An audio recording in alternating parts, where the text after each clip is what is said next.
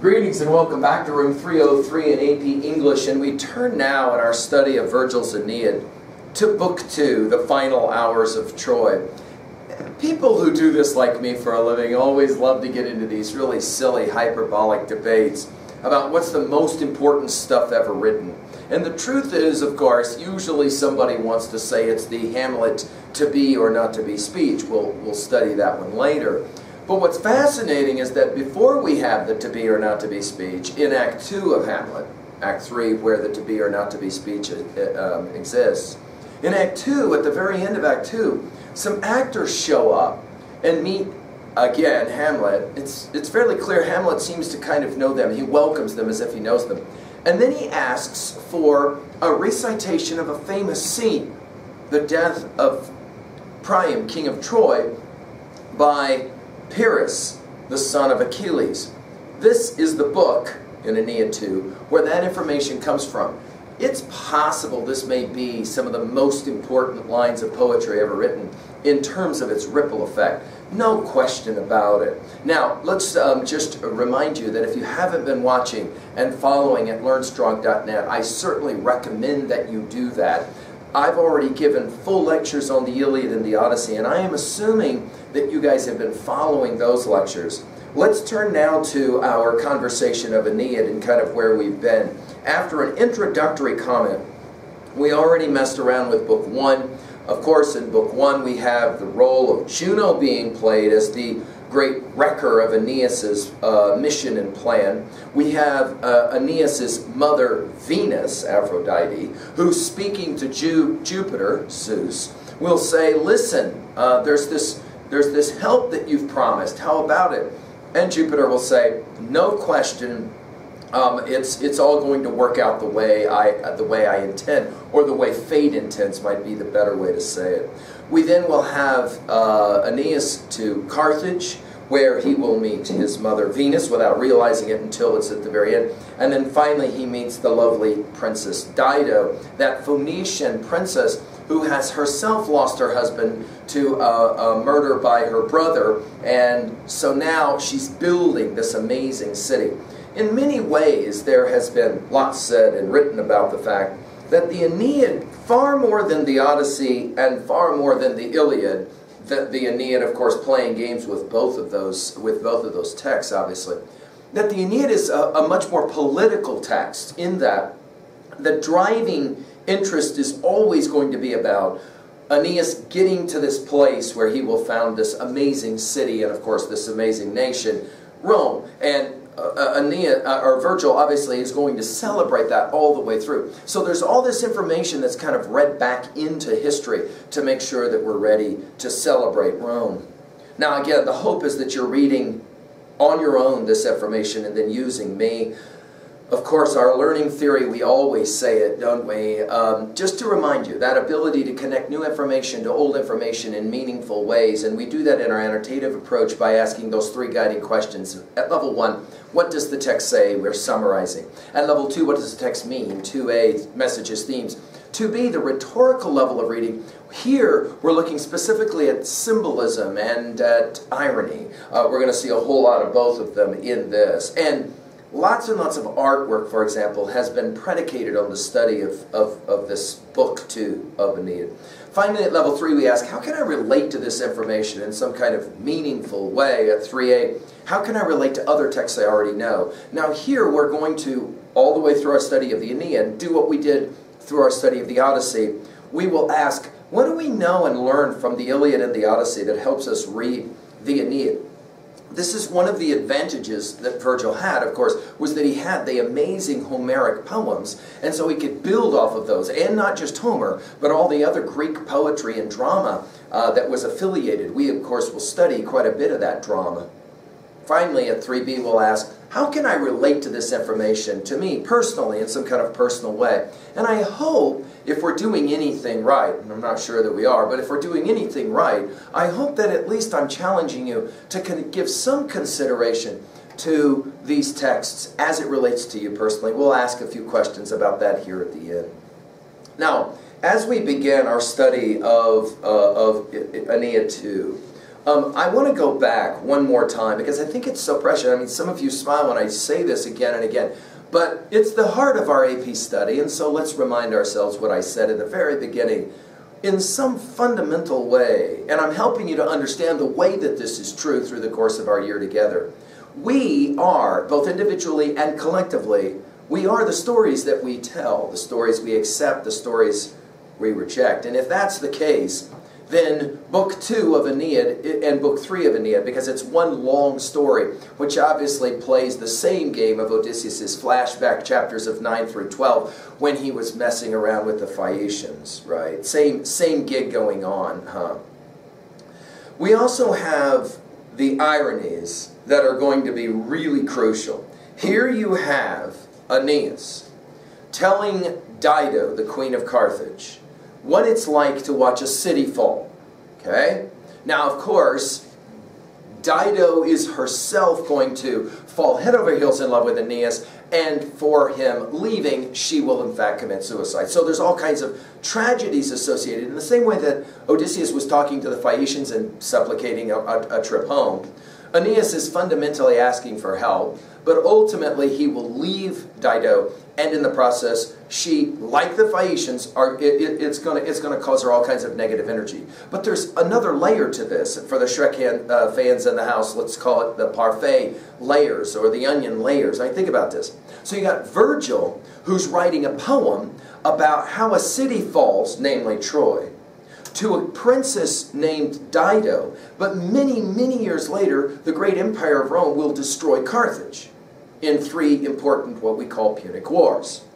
But wait, I'm not done. I feel like I'm selling Genji knives up here or something. Wait, I'm not done. Consider the fact that any empire from Rome on, once this poem is written, any empire that picks up and reads this book, this poem, is in fact messing around in Book 2 with the notion that even the most remarkable of cities, civilizations, falls.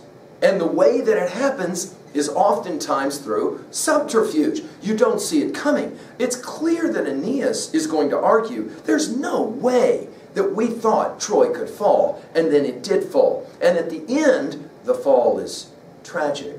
What is it like, for example, to be a civilization after the Romans, who picks up this poem and begins to read it? Of course, we could ask, what's it like to be an American reader of this poem from the very beginning years even of America? And of course, as America becomes the great superpower that she now is, what's it like to read a poem where you have a hero telling a story about how a city falls? The ironies, as we say, run deep.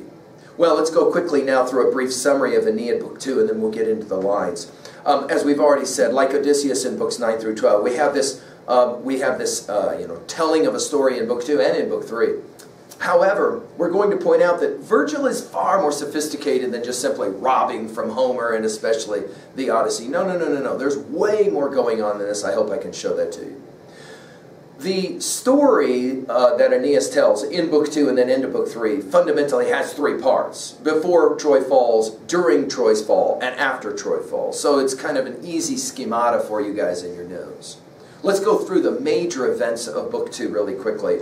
Without question, the big one is the horse. Now, of course, we heard about this hollow horse, especially in the Odyssey, a couple of different times. You'll remember even that Helen gives a bit of a story, as does Menelaus, about that horse and the way Helen, for example, walked by the horse calling to the men in the voice of their wives and all of that. Menelaus as well having some stories about the horse. But here we're going to find out the real story of the horse. We're going to have the great liar Sinon, who is going to make us always think about any kind of back and forth yes and no. When we meet Aquinas and his theology, later when we meet Kierkegaard and his either or, we're always going to be coming, or Hegel and his thesis antithesis, we're always going to be coming back to the great liar Sinon. We're going to play the game of asking, what's the difference between Odysseus telling a lie, for example, several stories that he tells in the Odyssey, so that he can get what he wants, and Sinon telling the most tragic of all lies, convincing the poor Trojans, who are a bit gullible, we must say, right, a bit gullible, to believe that the horse is a good luck charm and they should push it into their city. And yet that's exactly what they do. We have the great Neptune's priest, Lycaon, who is going to say, you guys, this is stupid, and for that his sons will be swallowed up by snakes, and then he will be swallowed up by snakes. Famous artwork here. For last time I took students to the Vatican, they were able to see this work of art, probably a copy, we believe, but a nonetheless profound sculpture that will show a strong man fighting two snakes. We'll, of course, have Cassandra as well, who will say this is a bad idea, nobody will listen to her. We have the city destroyed in horrific ways. At one moment, in fact, we're going to actually have Venus showing Aeneas the gods themselves destroying the city. Now this one takes us back to a prophecy that Neptune helped build, Poseidon helped build along with Apollo, these amazing walls. And the Trojans didn't properly thank Neptune, and for that he's going to wreak vengeance. Of course, that's the irony as well, is that Neptune, we know about Neptune and Poseidon and his vengeance in terms of what he did to the Phaeacians. In one of the pivotal moments, I referenced it already from Hamlet 2, in one of the pivotal moments we will in fact see the death of Priam as well. Pyrrhus, or Neoptolemus, the son of Achilles, will jack him for that. At line 692, all that's referenced of Priam at the end is he is a corpse without a name. It's a compelling line, and I think it speaks volumes to the ideas that we're playing with in terms of the Aeneid as a political text, a political poem. Then we have Aeneas seeing Helen hiding in horror, afraid for both the Trojans as well as the Greeks. He's going to kill her, and then Venus's mother comes and says, no, you can't blame all of this on Helen in Paris. It's the gods that are blamed. And then, of course, we immediately remember this has everything to do with the judgment of Paris. And, of course, who offered Paris Helen? It was the very goddess speaking to her son. It's Venus, right? After this, as we've said, Venus shows Aeneas the gods destroying Troy and reminding him that he has a family that he has to save now as the city begins to implode. And you have all this horror, and it is very graphic descriptors that we will have. As the horror starts to unfold, Aeneas will try to save his family. His ancient father Anchises, who of course slept with Venus and produced Aeneas, he says, no, I'm too old, I don't want to leave Troy, I'll stay here and die. Aeneas, showing of course his piety, that word often translated as pious or piety, says, well, if you're going to stay and die, I'm going to stay and die. And then you have Caesura, the Creusa, the wife of Aeneas, who will in fact mirror that moment from the Iliad when she holds, when Andromache holds up Astyanax and says, if you're not gonna avoid dying for me, at least do it for your son. And that's what she does. She holds up Ascanius, and then you have this really interesting moment that St. Augustine and Christian readers of the Aeneid to follow had to grapple with. You have a moment when there's a tongue of fire that appears above the head of Ascanius, the son of Aeneas. And this immediately Anchises references as the omen of all omen. This is a good sign. Of course, St. Augustine, knowing well this poem, raised on this poem, he tells us in Confessions, and many, many Christian readers to follow, they're aware of the Acts 2 verse 3 passage where, guess what, tongues of fire appear as an important sign over the heads of the apostles, especially Peter. So there's this interesting moment in the poem when everything seems to like be, okay, this is what has to happen.